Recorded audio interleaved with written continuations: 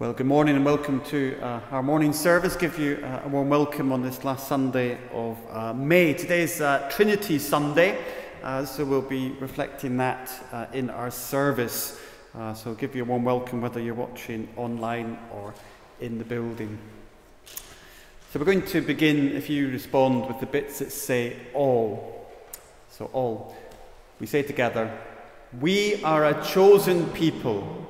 No accident, no second best, each one essential to your plan. We are a royal priesthood, sons and daughters of the King, heirs and bringers of the kingdom. You have called us out of darkness into your wonderful light. Help us, Father, to declare your praise. We are a holy nation. Set us apart to live for you, ambassadors among the nations. We are God's special possession. What delight you take in us. Help us to take delight in you. You have called us out of darkness into your wonderful light. Help us, Father, to declare your praises. Amen. So we begin by singing, Holy, Holy, Holy Lord God, Almighty, for this Trinity Sunday.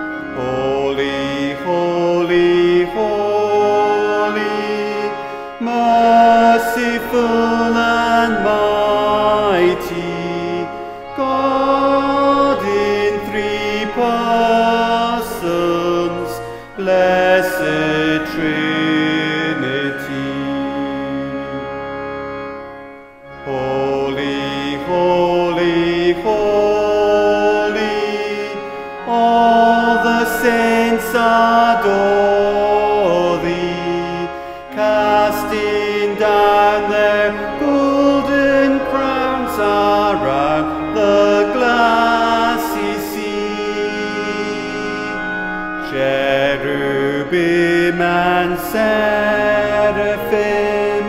falling down before thee, who wert and art and evermore shall be. Holy, holy, holy, though the darkness hide thee, though the eye of sinful man thy glory may not see. Only thou art holy, there is none beside thee, perfect in power, in love and purity. Holy, holy, holy, Lord God Almighty, all thy works shall praise thy name in earth and sky and sea. Holy, holy, holy, merciful and mighty, God in three persons, blessed blessed Trinity.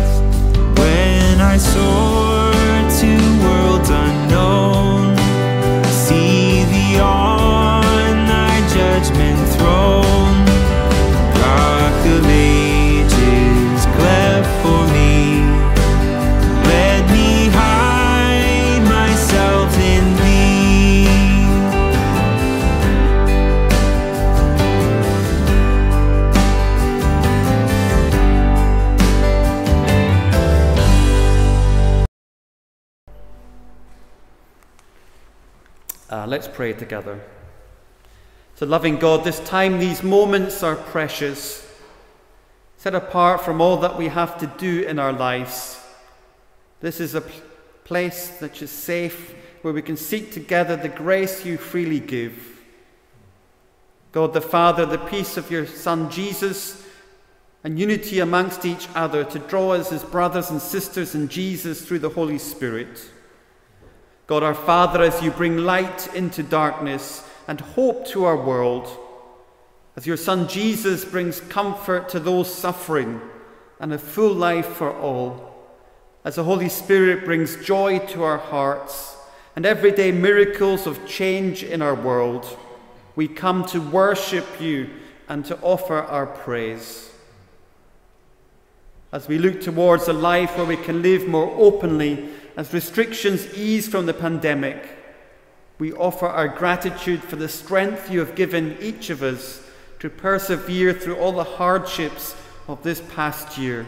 And we praise you for the prospect of new beginnings. We thank you, Lord God, that you have always come to your people in the past, for your presence and guidance through centuries of faithful worship and service in this church and in others. You have led generations through the wilderness that life can sometimes be. When they have been lost, you have searched for them. We thank you for your love and commitment for all people. We thank you, God, that you come to us now in our lives as we look ahead once more. So we worship you. We pray that you'd speak to us in our journey through life, that you would go with us. When we look for a way, that we would see Jesus, your Son. For your love which calls us to follow, we praise you. We give you thanks for the times when you've come to us, when our lives are troubled, that you have been there for us. We thank you that your promises remain and will hold us fast. We thank you for your Son Jesus, who gives us strength, peace and comfort to go on, for your love which holds us forever. But Father, we pray for the times that we have ignored your ways, your path that you've laid for us, when we've rejected your promises of change, when we've neglected your forgiveness and hope, when we have spurned your hospitality, for the times that we've been too busy to do the right thing, for the times when we've made excuses rather than act. We pray that you'd forgive us. So Father, help us to live every day as a step forward, living our lives always in your light. So we offer you these our prayers in the name of Jesus, our Saviour, who lived and died and rose again for us. Amen. Again, give you a welcome, and we're going to do a challenge. So I need a volunteer. Any of the children? Okay, Natasha.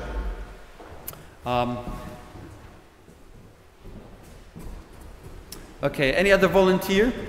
So what we're going to do is describe what you see without using the words. You have to try and guess what the word is, or what the object is. Okay, Ty, do you want to come up? Okay, so you're not allowed to look at the screen, Natasha. So for example, you can look at this one, Natasha. You can look at this one. So this is an orange, but I'm not allowed to say the word orange, so I would say it's a fruit, it's round, and then you would have to try and guess what it is by what Ty says. Okay? Right, so you're not allowed to look. Okay, Ty, if you want to come to the front. I'm going to move the camera. Okay, so your first word is. Tasha, don't look at that. Don't look at that. Okay, you're not allowed to look forward, Natasha. Your first word, Ty, is. So you have to describe this, and Natasha has to try and guess what it is. So, when you're in this, you can see a lot of clouds. At the sky. At what? The sky. Not the sky. No. It can go up in the air. A balloon. No. People can transport on it. A kite. A what? A kite. A kite. Okay. I don't know. Okay, it has little wheels at the front of it to stop the plane when it stops. A plane. A plane. You said the word plane. You said the word plane. Okay. I didn't realise. Okay, next one. Okay.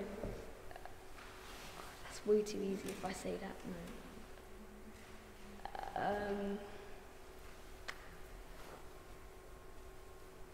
We have this at our house.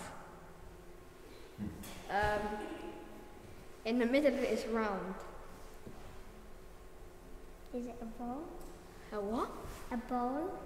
No. A cereal? How can cereal be round? Oh, a plant. No.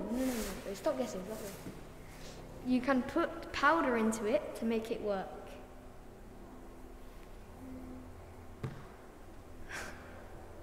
The powder lollies? What? The powder lollies? The powder lollies? Remember we have to put the lolly into No. cake? No. There's buttons on it that you can use to wash something. I gave that too much, didn't I? Washing powder? Not quite. Um, Put this in it. yeah. What do you put washing powder in? The washing... Washing, yes. Washing. Is it a washing? Okay, She don't get it. Okay, washing machine. Yeah. Hey! Okay, do you know how to use one of them? Yeah. Okay. Right, next one. Wait. Okay. You use this a lot to play different games. Oh, I know this. Say it then. Is it a laptop? Oh, come Oh, on. well done. Okay, right, next. Okay, so I was about to say that and it would have given way too much. Okay, so your friend lives next to this place. The church? Okay, right, well done. Okay. I feel like she's looking at that. No, I was Oh, I never over thought there. of that. She didn't look at I looked over there. Okay, well, very honest of you, Natasha. Well done.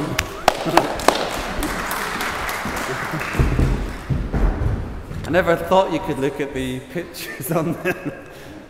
Okay, the church, and that's what we're looking at with the grown-ups later on. I came across some articles as we look at the church and how we got together, and last Sunday we remembered Pentecost and the coming of the Holy Spirit in power on the church's birthday, and we're continuing in 1 Thessalonians today.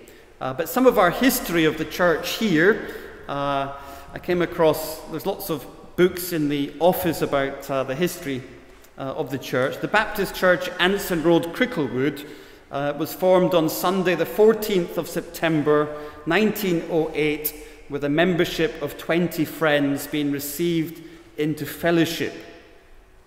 The various ways that you will be able to serve your church may be found in one of the following: the Sunday school, the youth service, the GLB. Anybody know what that stands for?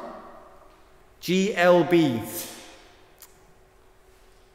Have a guess. I know what it is. Ty? Nope. The GLB was the Girls' Life Brigade. It was the name before it was changed to Girls' Brigade. The BB, that's more easier. Boys' Brigade. Life Boys, choir, women's own, youth club, prayer meeting. And then I came across this, I'd forgotten that I'm not the only Scottish minister this church has had. There's a newspaper article on the retirement of the Reverend William McInnes, pastor of Anson Road Baptist Church. And this article goes on to say that as he took his last service and as the church said goodbye to him, the church paid for a bagpiper to come in and pipe him into the church, which I thought was quite a nice idea. And they had a huge celebration. So what is the church?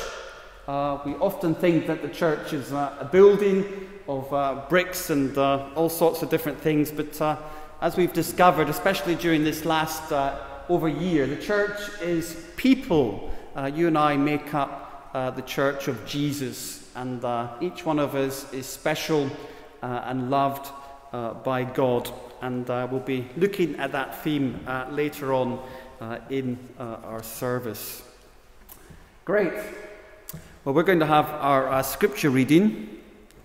So we're looking at 1 Thessalonians chapter 1 and verse 1 to the end. So Paul, Silas and Timothy to the church of the Thessalonians in God the Father and the Lord Jesus Christ, grace and peace to you. We always thank God for all of you and continually mention you in our prayers. We remember before our God and Father your work produced by faith, your labour prompted by love, and your endurance inspired by hope in our Lord Jesus Christ. For we know, brothers and sisters, loved by God, that he has chosen you, because our gospel came to you not simply with words, but also with power and with the Holy Spirit in deep conviction. You know how we lived among you for your sake. You became imitators of us and of the Lord, for you welcomed the message in the midst of severe suffering with the joy given by the Holy Spirit. And so you became a model to all the believers in Macedonia and Achaia. The Lord's message rang out from you, not only in Macedonia and Achaia. Your faith in God has become known everywhere. Therefore, we do not need to say anything about it, for they themselves report what kind of reception you gave us. They tell how you turned to God from idols to serve the living and true God, and to wait for his Son from heaven, whom he raised from the dead, Jesus, who rescues us from the coming wrath. This is the word of the Lord. Thanks be to God. Okay. Charles, doing notices or? Okay. Well, again, give you a warm welcome to our service. Thank you to those who've sent greetings, Esther and Edward and Beverly and Akin on Facebook. So good morning. So just a couple of notices. Don't forget we have our Zoom meeting every Thursday where we pray. So if you want details of that, it's posted on the church WhatsApp group. So if you're not part of that, then the lady to speak to is Claire, who's sitting over there. So she can add you if you want to be part of the church WhatsApp. So we send videos, we send scripture, prayer requests, and different things that we can pray for one another. These are details of our services in June. So next Sunday, the 6th, will be a normal service with groups for young people. The 13th morning service, and the 20th, as we normally do in this church, we make Father's Day and Mothering Sunday our all-age service. That will be on the 20th. And then the 27th, we've got down as our AGM and deacons elections. So don't forget, put that in your diary. And as I mentioned that, we need to have a deacons election. So there is, if you're a church member, there's nomination forms on the table as you leave. So we need nominations. So you need to ask the person nominating, you need to be a church member. And you need the signature of 2 church members, and then if you can hand that back to Chaz or myself before Saturday the 12th of June, because our church constitution is quite clear that the names of those nominated have to be read out for 2 Sundays before the AGM.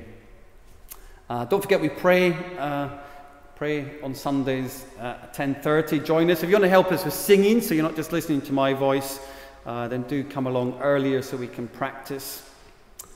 We keep a small stock of food if anybody wants to make use of that, or if you want to bring food on Sundays, then do that as we help a couple of folks in our community.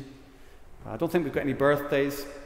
Next Sunday is the first Sunday of the month, so the deacons will be praying at 10:20 if you're a deacon. And then deacons meeting is down for Wednesday the 16th of June. So if you would like anything discussed, then do let us know so we can prepare before the AGM at the end of the month. Already mentioned, the 21st will be Father's Day, all-age service, as we give thanks to God for dads, grandparents and father figures in our lives. I mentioned the deacons' nominations and AGM. So we're now going to take our offering. So during the next hymn, if you want to give to God, then the offering plate come up one at a time, and then we'll pray.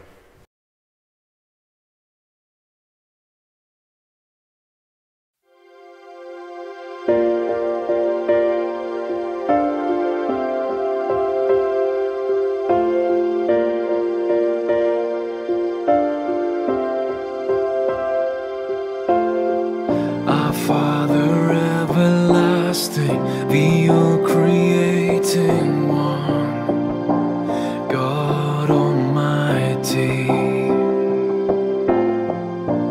through your Holy Spirit, conceiving Christ the Son, Jesus our Savior.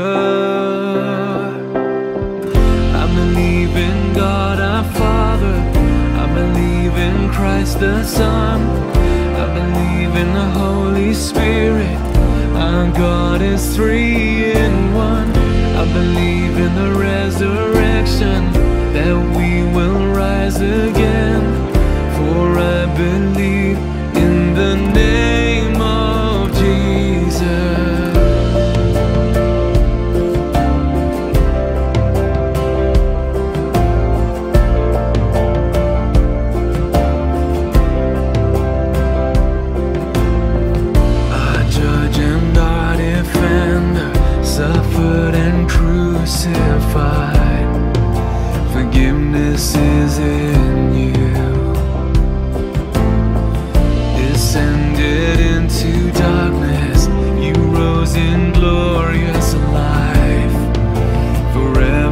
seated high. I believe in God our Father, I believe in Christ the Son, I believe in the Holy Spirit, our God is three in one. I believe in the resurrection, that we will rise again, for I believe in the name of Jesus.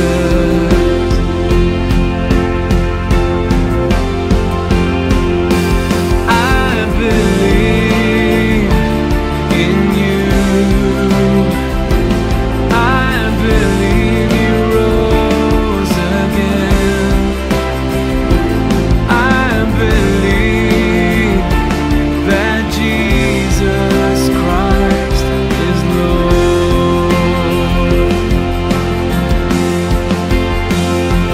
I believe in you. I believe you rose again.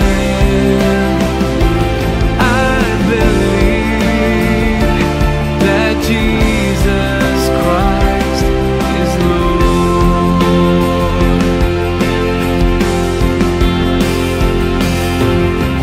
I believe in God our Father, I believe in Christ the Son, I believe in the Holy Spirit, our God is three in one. I believe in the resurrection, that we will rise again, for I believe in the name of Jesus.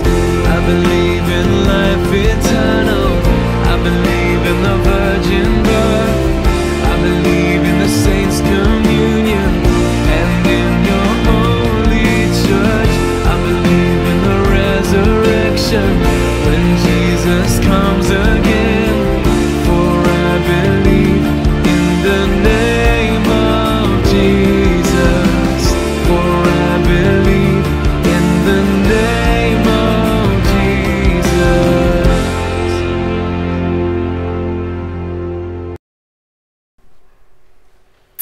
Let's stand as we give thanks, as we say these words together. So we say together, help us to give you not only our finances, but all we are, all we have, and all we hold. We open our lives to you for the service of your kingdom. Please work through our offering today, our lives this coming week, and lead us to follow you, Christ, in all that we do and say. Amen. The young people are going to leave for your groups, so God bless you, and those who are teaching you. Please be seated.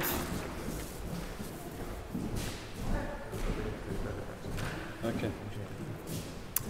Yep, we've new copies of Our Daily Bread, so they're on the table with lots of literature if you want to make use of them. Good. Well, we're looking at 1 Thessalonians chapter 1. I wonder, how did you become a Christian? Was it something that happened very quickly, or was it over a long period of time? The church is people like you and me, and we looked at that earlier with the children. What is the church? It's people. Although buildings are helpful, they also can be a drain on resources and time. But today is Trinity Sunday, and we celebrate God the Father, God the Son, and God the Holy Spirit. Our salvation involved the Trinity and involves the Trinity. God the Father chose you and I before the foundation of the world, before the world began. God the Son saved us when he died on the cross. And God the Holy Spirit saved us. When we were converted, we were filled with the Holy Spirit. And we were convicted of our sin when we made a decision to follow Jesus. I wonder who is involved, or who is still involved in your story of faith. Who do you look for spiritual counsel? How did God get your attention? Or how does God get your attention? So we're looking at 1 Thessalonians, and who were the Thessalonians? Well, it's easy for us to think that they were a city many, many years ago, and we've nothing to learn from them. But there's lots that we can learn from them. They were it was a rich place with good sea and transport links. It had a thriving economy. It had everything going for it that could be afforded. And it was the second largest city after Greece. It was named after Alexander the Great, half-sister. It was a port, and it was a strategic place. It had an independent government, though it was overruled by the Roman Empire. And round the city was loads and loads of different temples and altars to lots and lots of different gods. And it's in that context that we have Paul visiting. He was only in the city for a very short time and had to leave very quickly. But he wants them to remember some important things. He wants to help them to remember what God has done for them and what the true gospel is. He has a love for them and a concern. He has a special emphasis on the second coming of Jesus, and we get that in both of the letters. The church was going through persecution, and there was a huge pressure on the believers of the church to compromise and to be discouraged. There's a true story of the Duke of Wellington. Cook had enough, and he decided to call it a day. He was going to quit. And when the Duke of Wellington's cook was asked, well, why are you quitting? You're in a good job. You're serving food for this well-known general, and the wages are quite good compared to a lot of people. And the cook's response was, well, the Duke never praises me when the food is bad, and he never blames me when it's bad. It's just not worth the while. The cook wanted some appreciation, and he decided to quit. I'm sure you've heard the statement, if you find the perfect church, don't join it, because you'll spoil it, because it's made up of people like you and me, sinners saved by God's grace. So Paul often starts his letters with encouragement. He thanks the church for a number of things, and then he goes in and he criticizes them or tells them off for something. At least 3 times Paul thanks the church for the way that it responded to his ministry. Always we thank God for you all, and always we remember you in our prayers. These verses also help us to remember that Paul wasn't just a one-man band show. He had people who worked alongside him. He had disagreements with some of them. Here in this passage, in verse 1, we see Silas and Timothy mentioned. Silas was a long companion of Paul. He travelled with Paul on his second missionary journey. He was imprisoned and set free, and he was a good help to Paul. Timothy was a resident of Lystra, and he was a son of a Greek father and a Jewish mother named Eunice, and from his early age his grandmother taught him the scriptures, and he was very appreciative of that. Timothy was a trusted companion and friend of Paul. What makes a church successful?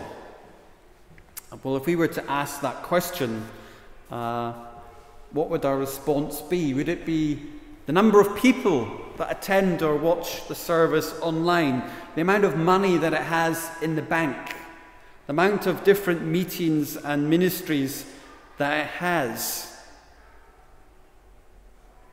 What do people look for in a church when they attend it for the first time? I think I've said to you before that the 3 things that they look for is a welcome, good coffee, and clean toilets.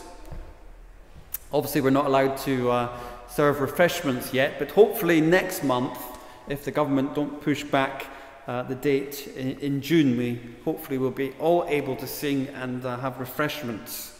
Let's hope. What makes a successful church?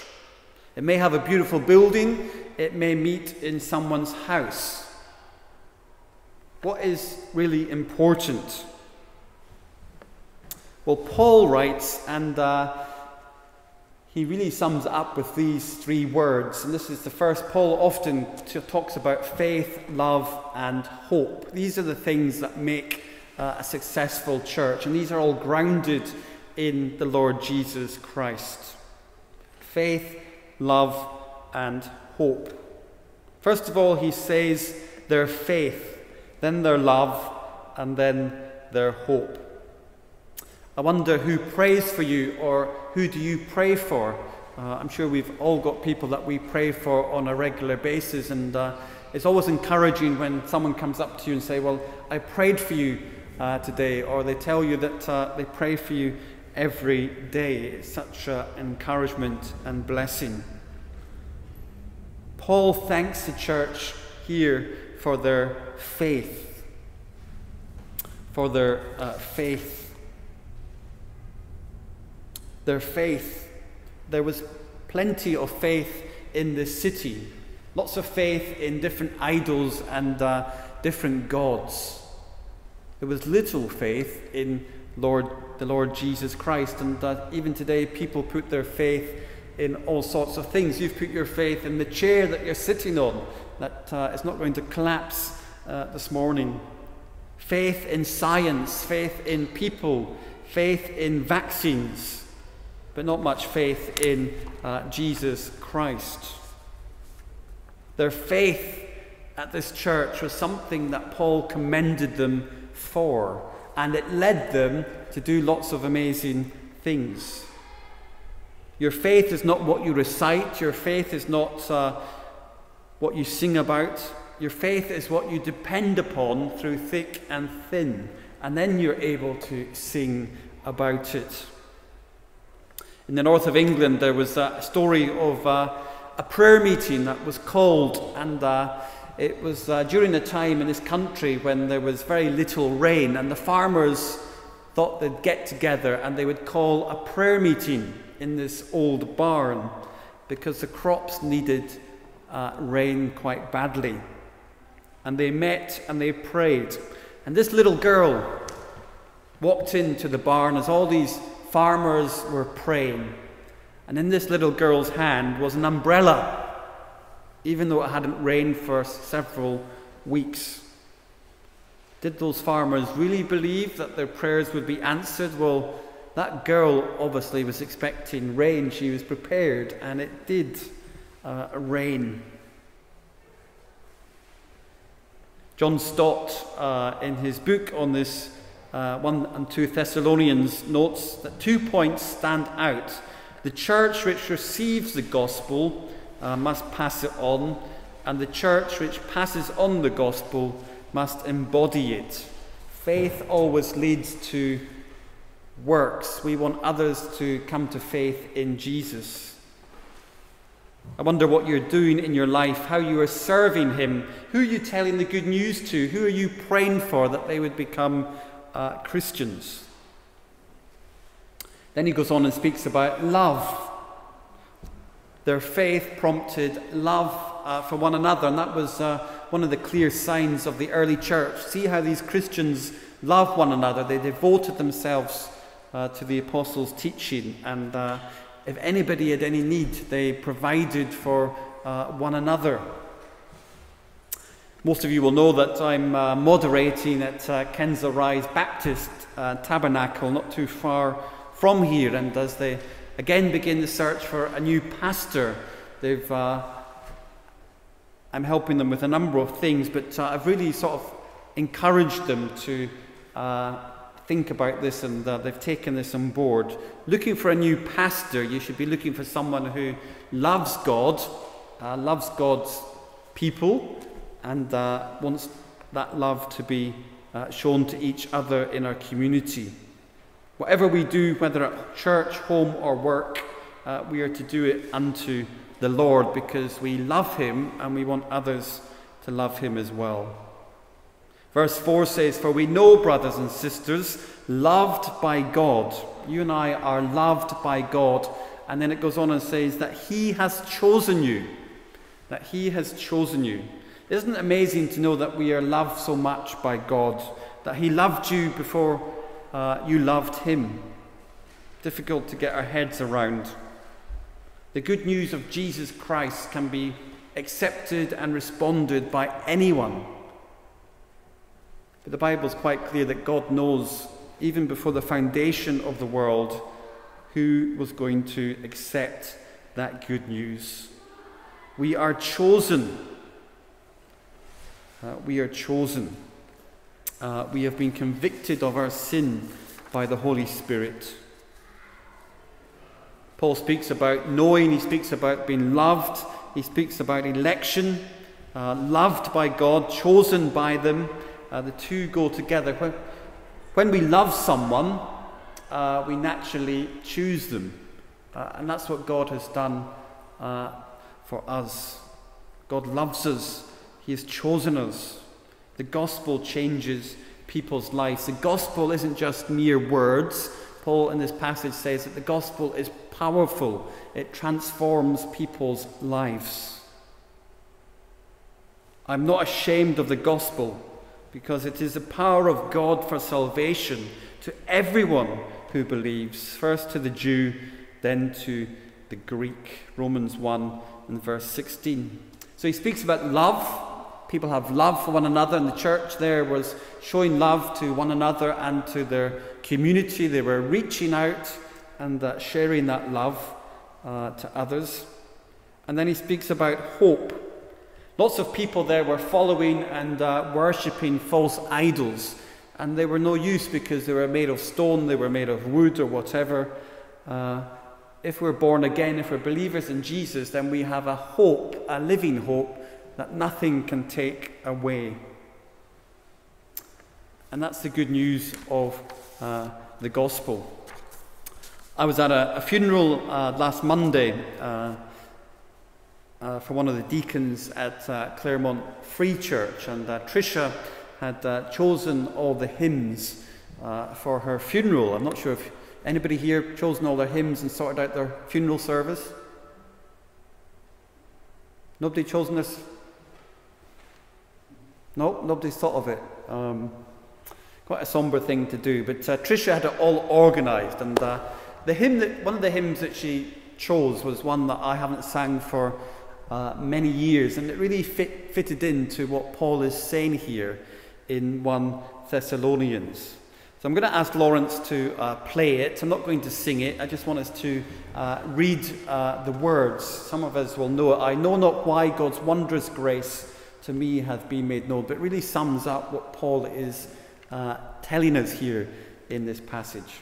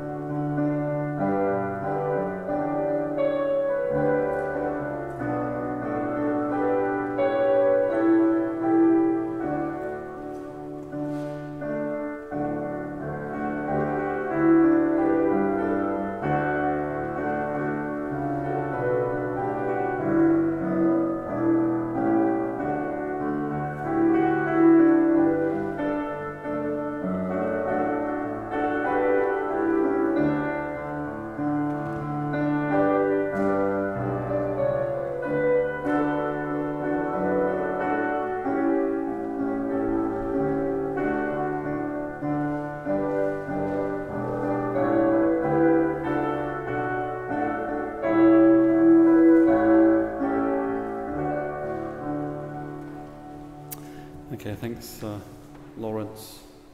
So as we have read those words, it really fits in with 1 Thessalonians chapter 1, how the people were chosen, how their lives were changed, they turned their backs on idols and false gods, how they were converted. And then we see that they received the word. They were grateful for Paul's ministry and the ministry of Silas and Timothy. They followed their spiritual leaders. They took notice of what the apostles and disciples and the church leaders said to them. They were their spiritual leaders. I wonder if we've got that in our lives, who we go to for advice. They suffered for Jesus. Verse 6. You became imitators of us and of the Lord, for you welcomed the message in the midst of severe suffering with the joy given by the Holy Spirit. Again, we see that the whole Trinity is involved in our salvation. And they also encouraged other churches. Verse 7.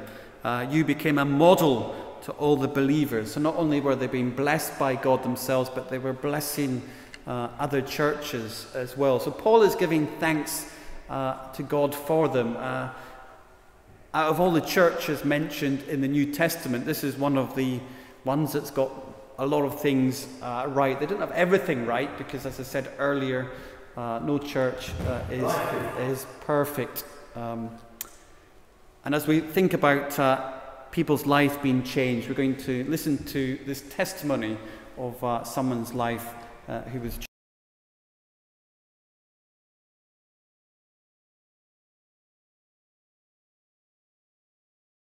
My life before I became a follower of Jesus, it was a period in which I was consumed by the love of money. My name is Manoj and this is my story. I was a businessman, a property trader, and my whole world revolved around trying to buy as many blocks as I could throughout the UK to essentially make the most amount of money that I could physically make in my lifetime. In terms of my business, 2008 was going to be the big year for us. But then we all know what happened in 2008. The mortgage market collapsed. For me, the credit crunch was like literally being in an earthquake. Everything just started to crumble overnight. It was during that same time that my son also became ill. He was rushed to hospital and he was rushed into resuscitation, where essentially he stopped breathing and there were all kinds of complications. But what do you do when you're ushered into the room next door? I turned to God in the hope that he would somehow come and help us.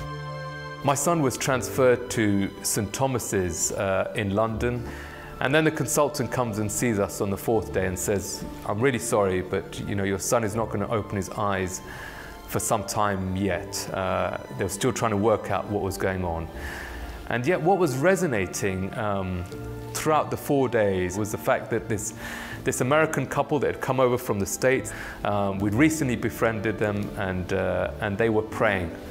It really impacted me because they called us so many times and talked about the church lifting up my son in prayer, and it really gave me a lift. And what really impacted me was the fact that this lady in particular collapsed on the floor and wept for my son. There was something there that I felt that she had that was different. So on that fourth day, the consultant had said to us, your son is not going to open his eyes for some time yet. And as she did the ward round, my son suddenly just bolted, literally just bolted upright in bed. And as you can imagine, there's so much elation and there's so much joy. And I remember turning to my wife and said to her that, when we get out of this hospital, let's just go to that couple's church that prayed for our son.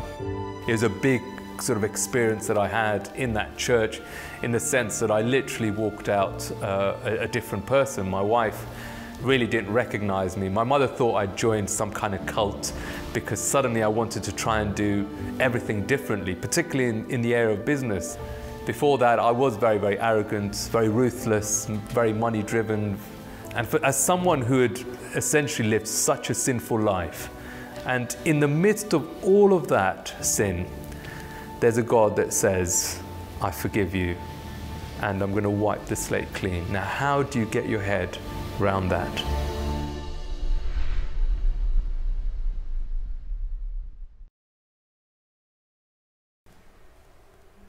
Okay, a powerful testimony. How did the gospel come? Well, conversion begins with God, not us. It flows out of his love for each and every one of us. Paul and Silas and Timothy were chosen. They brought the gospel. The church at Thessalonica was grateful for them. There was the Holy Spirit. Remember that the gospel is not just words, but it's powerful. It's life-changing. And it changed people's lives. The passage says that they were imitators of us and of Jesus. It brought them through thick and thin, even in the face of severe persecution. They were heralds. Not only did they keep this good news to themselves, but they went out and shared the good news of Jesus. What is the good news of Jesus? Well, it's the gospel. G, God. O, offers.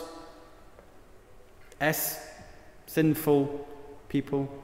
P, E, eternal. And then L, life. God offers sinful people eternal life. G-O-S-P-E-L. I was trying to work out, got the spelling right. What reputation do you have as a Christian? Do people see the work of God in your life and my life? What reputation does Cricklewood Baptist Church have? As I read that story earlier about a former minister retiring and how grateful he was for the church's send-off. What examples can you share from your own experience of where you have known faith, love, and hope?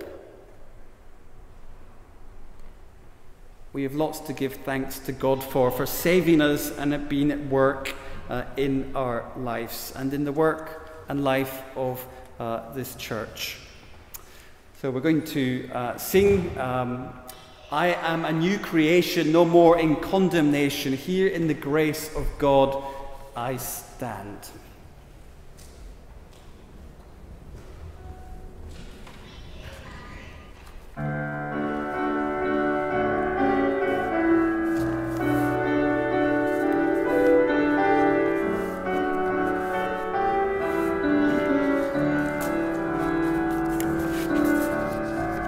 I am a new creation, no more in condemnation. Here in the grace of God I stand. My heart is overflowing, my love just keeps on growing. Here in the grace of God I stand, and I will praise you, Lord, yes, I will praise you, Lord, and I will sing of all that you have done. A joy that knows no limit, a lightness in my spirit, here in the grace of God I stand.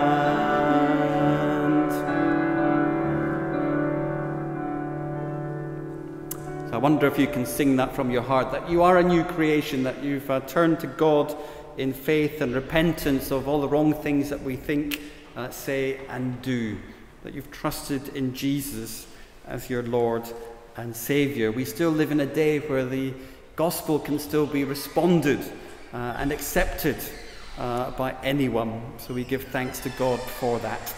So let's pray together. So Father, we come before your throne of grace, praying to you, the Almighty, God the Father, God the Son, and God the Holy Spirit. A ransom for our souls has found. Father, we pray for the world created by your love, for its nations and governments. Extend to them your peace, your pardoning love, mercy and grace. Almighty Son, incarnate Word, our prophet, priest, redeemer, Lord, we pray for the church created for your glory, for its ministry to reflect those works of yours. Extend to us your salvation, growth, mercy, and grace.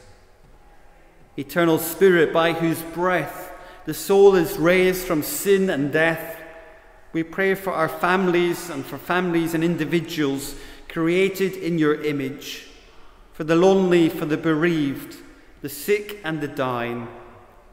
Breathe on them the breath of life and bring them to your mercy and grace. Father, we pray for our own fellowship. We pray for those who have lots of things going on in their lives, for those who are looking for work, for those who have come through recent hospital operations. We think particularly of Mrs. Gregory. We pray, Lord, for those who've got appointments coming up, for May and Dolores, that you'd give them the strength that they need. Father, we pray for one another, for those who are gathered here, for those who are at home. You know us better than we know ourselves. And we thank you for your mercy. We thank you for your love, that you loved us before we loved you. And Father, as we go from this place, help us to share that love with those that we come into contact with. So Father, we thank you that you are a forgiving God. Father, thank you that you are a merciful Father. Father, thank you that you are a loving Father. Father, we pray, Lord, that your Spirit would fill us and renew us and help us to be your people in this world. So Father, we thank you, we praise you. In Jesus' name, amen. So let's stand as we, you can't sing yet. If you want to sing, you have to come up the front.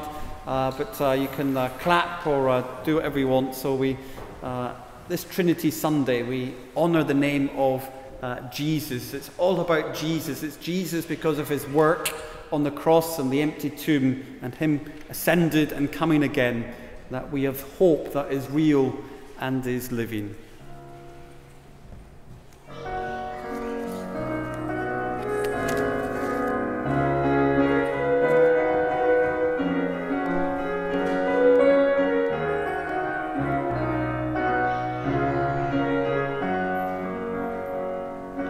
Jesus is the name we honor. Jesus is the name we praise. Majestic name above all other names. The highest heaven and earth proclaim that Jesus is our God. We will glorify, we will lift him high, we will give him honor and praise. We will glorify, we will lift him high, we will give him honor and praise. Jesus is the name we worship. Jesus is the name we trust. He is the King above all other kings. Let all creation stand and sing that Jesus is our God. We will glorify, we will lift him high, we will give him honor and praise. We will glorify, we will lift him high, we will give him honor and praise. Jesus is the Father's splendor. Jesus is the Father's joy. He will return to reign in majesty, and every eye at last will see that Jesus is our God. We will glorify, we will lift him high, we will give him honor and praise. We will glorify, we will lift him high, we will give him honor and praise. We will glorify, we will lift him high, we will give him honor and praise. We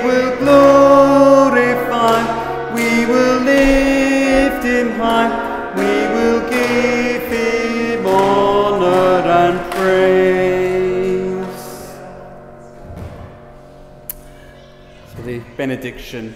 As we walk onward with God, three in one, may we be called once more to faith by our rock and Redeemer, God the Father. Send again to meet the need of the world through our Lord and Saviour, Jesus the Son, and inspired anew by the gusting winds of our restless provoker, the Holy Spirit.